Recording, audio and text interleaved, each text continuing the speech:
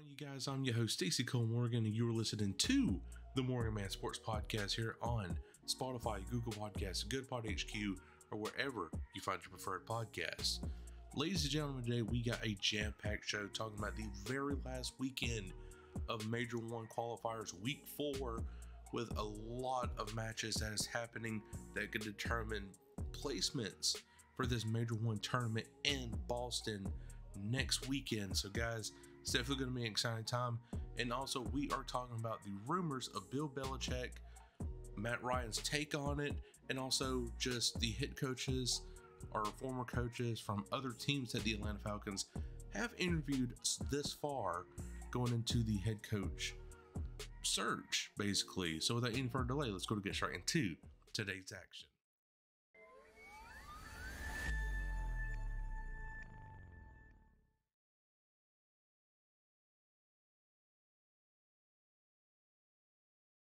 Guys, so we are kicking things off right here with the Call of Duty League. So this weekend we got a jam-packed weekend right here going into the last weekend before the Major 1 tournament happens. So this Friday, January 19th, you got the Minnesota Rocker taking on the Los Angeles Guerrillas, OpTic Texas taking on Miami Heretics, and New York Subliners taking on Toronto. That's definitely going to be a key matchup right there. Saturday, January 20th, you got Toronto versus Las Vegas Legion, Miami Heretics versus Los Angeles Guerrillas, Seattle Surge taking on the Minnesota Rocker, and Atlanta FaZe taking on the Carolina Royal Ravens. And then finally, this Sunday, January 21st, you got the Carolina Royal Ravens taking on the Los Angeles Thieves, New York Subliners taking on the Boston Breach, and Atlanta FaZe versus OpTic Texas, with the rivalry renewed. Guys, this is a really interesting weekend right here. And going into your CDL point standings right here, Atlanta FaZe is currently sitting at number 1 with 50 points, 5-0, 15-3 in the map win-loss ratio. New York Subliners are not far behind them right here. They are tied for first place, but what separates them from Atlanta FaZe, they have 3 more losses in the map win-loss ratio, so they are 15-6. Toronto Ultra sitting at number 3, OpTic Texas sitting at number 4, and Miami Heretics is sitting at number 5. Seattle Surge at 6, LAG at 7, Boston Breach sitting at 8th, Rocker 9th, Royal Ravens 10th, the Vegas Legion sitting at 11th, and the Los Angeles Thieves sitting at number 12. So definitely we have had a shakeup this past weekend in CDL point standings. So this is where it's going to be interesting, because you got the number 2 and 3 seed facing off against each other this Friday. And then Toronto, if they win that, they could potentially move up to that number 2 spot. But Atlanta FaZe is definitely going to win out. They got to at least have 1 3-1 series and 1 3-0 series. And now I'm predicting that's going to be the 3-0 against the Carolina Royal Ravens and a 3-1 against OpTic Texas. I don't see them just completely sweeping OpTic right now. Maybe later on down the road, but right now OpTic is still hot. They're the 4th seed right now with just 1 loss, 14-7 in the map win-loss ratio. So again, it's going to be interesting. That top 4 is playing to their fullest this weekend, and I really expect them to just give it their all, because again, you got 2 and 3 seed playing, and then you got 1 and 4 seed playing this weekend, and that's going to determine who's going to be that top seed. Now again, a lot of that don't matter now, but you want to stay at the top. You really do. And these points do matter at the end of the year, because you are guaranteed, I think, at least that first round bye, if I'm not mistaken now. We'll have to wait and see. But for right now, that's the current CDL point standings. But my top 3 matches, guys, I'm looking forward to, obviously sitting at number 1, is Atlanta FaZe versus OpTic Texas. That's your 1 and 4 seed right there, facing off against one another. I'm taking FaZe in the 3-1 series. I think it's where it's going to be. OpTic's going to take advantage of that hard point on the very first map. And then it just lights a fire under FaZe's ass and says, you know what? We're not going to do this again this year. We're beating y'all, okay? So get over it. The second series right here definitely is going to be New York versus Toronto. I see this being potentially one of the best matches of the weekend, if not the second best. And then finally, the third right here, I'm going to have to say, honestly, it's going to be OpTic Texas versus Miami Heretics because, again, you got that 4th seed and you got the 5th seed going against each other. Miami definitely needs to win this right here. But OpTic, they're on a roll right now. They got a lot of momentum going into this last weekend and going into that Major 1 tournament. So me personally, I'm going to have to take OpTic in a 3-2.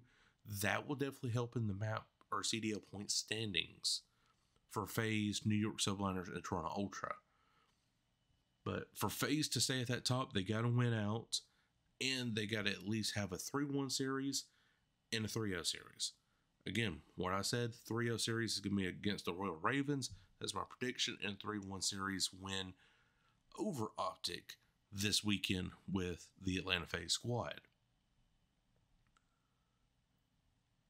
So yeah, guys, that's definitely right there what's to be expected this weekend. I'm also looking forward to it. I made a meme actually on my TikTok. You can follow me at Morganman Sports on TikTok or any other social media platform.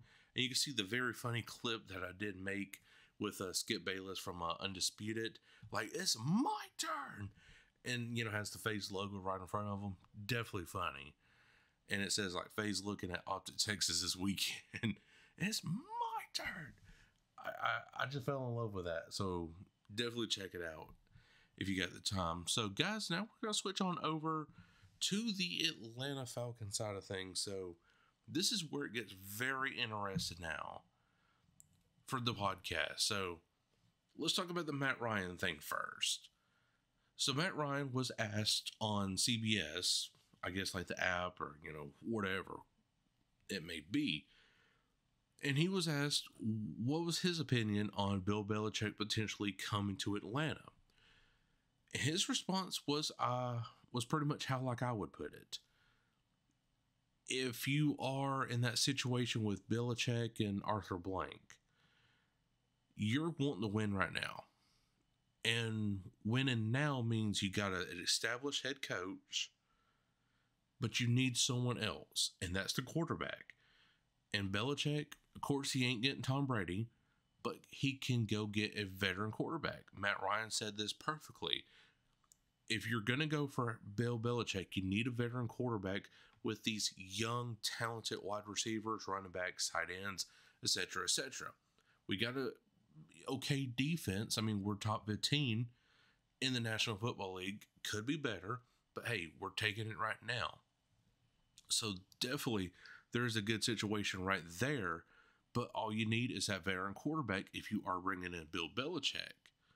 But if you're going younger, Belichick's not the answer. You go for me personally. Now, Matt Ryan did not say this, but me personally, I would say you go after a Jim Harbaugh or you go after someone like a Ben Johnson, in my opinion, you know. But then again, that relies on a question, like we said with Arthur Smith, even though he's a great OC for talking about Ben Johnson, is he going to make that switch over to the head coach position very well while still making play calls on that defense or offense, excuse me. Me personally, that's what I'm worried about if we do select Ben Johnson. But Jim Harbaugh, definitely would love to see it right there. Of course, he's going to bring in his quarterbacks, his talent group, his coaches, everything. But again, Jim Harbaugh, I think, would be the right answer for the Atlanta Falcons this offseason. But if we do pick up Bill Belichick, it's not the end of the world, guys. It's really not the end of the world. You just got to sit back and like, okay, we got Bill Belichick. He's probably going to bring in a veteran quarterback to play for the Atlanta Falcons because we already got a star-studded receiving core. We got a mid-tier defense that can be better, especially under Bill Belichick. And we're just a head coach and a quarterback away from winning a Super Bowl for the first time in franchise history. So it's definitely going to be an interesting one right there. So that was Matt Ryan's take right there on Bill Belichick coming to Atlanta. You just got to take a veteran quarterback if you do choose Belichick as your next Atlanta Falcons head coach. So speaking of head coaches for the Atlanta Falcons, this is the Atlanta Falcons head coach tracker. So the Atlanta Falcons are actively searching for the 19th head coach in franchise history. The organization parted ways with Arthur Smith at midnight after the final game of the 2023 regular season game on January 8th. Falcons leadership immediately began looking for his replacement. We'll document the process extensively in this Falcons head coach tracker on atlantafalcons.com/news/24 head coach search tracker. Interview Arthur Blank, Rich McKay, Terry Fontenot, so forth like that. But anyway, so the head coaches, Bill Belichick coming in at number 1 right here. The interview announcement was Monday, January 15th. Former job was New England Patriots head coach. The resume highlights spent 24 seasons as head coach of New England Patriots, where he led the Patriots to 17 division titles and 6 Super Bowl championships. Now, me personally, I do like the resume. I really do, especially, considering that one of those Super Bowls was against the Atlanta Falcons. But we're not going to talk about that no more, okay? This is where you get an Andy Reid kind of situation where you're hoping it's going to be an Andy Reid situation. Is he going to work out for the Atlanta Falcons? And if so, that's great. We win a Super Bowl. But how long is he going to stay, coaching pretty much? That's the question if you do hire Bill Belichick. Is he going to be our next Andy Reid? Or the next Andy Reid, I should say. Second on the list is Anthony Weaver. He is the current Baltimore Ravens assistant head coach / defensive line coach. Resume highlights: he was the Cleveland Browns 14-15 defensive line coach for 2 seasons. Houston Texans 2016 through 2020. Spent 4 seasons as the defensive line coach before moving up to defensive coordinator in 2020. And then Baltimore Ravens 21 now through present. Weaver started as a defensive line / defensive run game coordinator and became the Ravens assistant head coach / defensive line coach a season later, the position that he currently holds. So definitely that's a good position right there to definitely look into for defensive line coach. Give Ryan Nielsen a little bit of help picking out who he thinks should be the right fit on that defensive line. And also getting some head coach experience. So definitely not too sad on that one. I really like it. Now do forgive me right here, but it is Edrell Evero, if I'm pronouncing it right. Current job is the Carolina Panthers defensive coordinator. So again, we're going into our division rivals now. I kind of just don't like it, but at the same time, the Carolina Panthers did have a very great defense. They held the Bucs to only 9 points, so that was definitely good. They held a lot of opponents to a short amount of points, but their offense did not click. So that kind of kept Carolina from just winning a lot of games, except for 2, and one of them was against the Atlanta Falcons. So not going to talk about that one either. Antonio Pierce, the current job is the Las Vegas Raiders interim head coach. Definitely this is a good one. He almost got them to the playoffs. So I do like that move right there. It would be interesting to see. And I'm not trying to bring this up just out of context, but there is a lot of black head coaches that they are interviewing for. So definitely that is a good sign that the NFL is moving forward into the whole, let's get a lot more head coaches that are in the African American descent. Definitely love seeing it. Love seeing that movement rise up. Steve Wilks, current position right now, it's the San Francisco 49ers defense coordinator. And guys, he's looking great right now for the 49ers. So this could be someone that could do the job right here. Brian Callahan, the current job is the Cincinnati Bengals offense coordinator. Now, the Cincinnati Bengals has definitely got a good offense. This, I think, would be an offense where Kyle Pitts and Drake London would tremendously shine in. But it goes with question, just like with Ben Johnson from the Detroit Lions offense coordinator. Would he transition great from an OC to a head coach and not be terrible like Arthur Smith did of calling the offense? That's your fear when you hire someone that really don't have a lot of head coaching experience. Mike McDonald, Baltimore Ravens defense coordinator, definitely this is a good sign right here. I'd like to see this happen as well, because Baltimore, they've built a very great team up there. And to have him come in, this would be right, I think. But we'd have to wait and see. Aaron Glenn, the current job for him right now is the Detroit Lions defense coordinator. So you're bringing in someone who is working right now with a very young core group. And for him to come in, that would be great, because the Atlanta Falcons is nothing but young. And to have him, that's going to fit so well. Raheem Morris, current job is the Los Angeles Rams defense coordinator. Now, recently, the Rams just got defeated by the Detroit Lions 25-24. So it is up in the air with Raheem Morris. A lot of people are vouching for him to come back, but I kind of don't want to see it, just simply because he's already been in that interim head coach position / assistant head coach position, and really kind of didn't do too all well right there. But now, however, he did win Super Bowl 53, 52, 53, I believe it was. Or no, excuse me, 54, I should say, in that current position right there. And it was against the Cincinnati Bengals. So 2-3 years ago, somewhere right there. I forget the numbers because the Roman numerals, I cannot keep up with those to save my life. But he did win the Super Bowl with the Los Angeles Rams, throughout that 22 season.